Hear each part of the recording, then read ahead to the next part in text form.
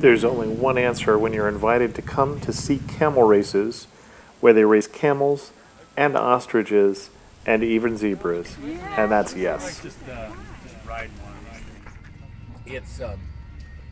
Now I say it's a little uncomfortable. Some people say it's not uncomfortable at all, but other people say, it feels uncomfortable. So you're right back against the back of that.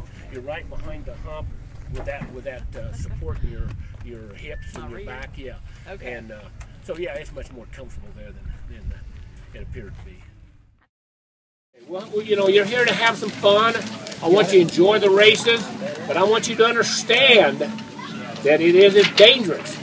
And once you leave them starting gates, we cannot do anything like stopping one immediately and getting you off. It's too late.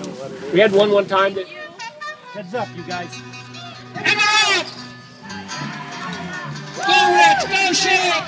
That goes right on the outside. Look at that man. He's riding, moving on. Here comes the deputy sheriff. There goes the deputy sheriff. He's a cop from California, that guy. Here comes Shane. Here comes the deputy. Here comes Rich. Here we go. Here we go. Here we go.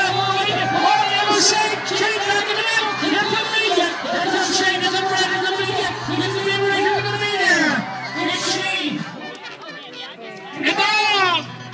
Here they go. There's Carly out on top. As we on the inside. Here comes Cody up behind. Here comes Cody. There goes Carly. There, Cody's in trouble. Cody's all over the bird. Cody lost his bird. Here comes Monterey. Wow, Cody. There's Carla. Whoa. Get to him, Charlie. AJ. Whoa, you're making me dizzy. I know. I'd like to be on that sucker when he's doing that.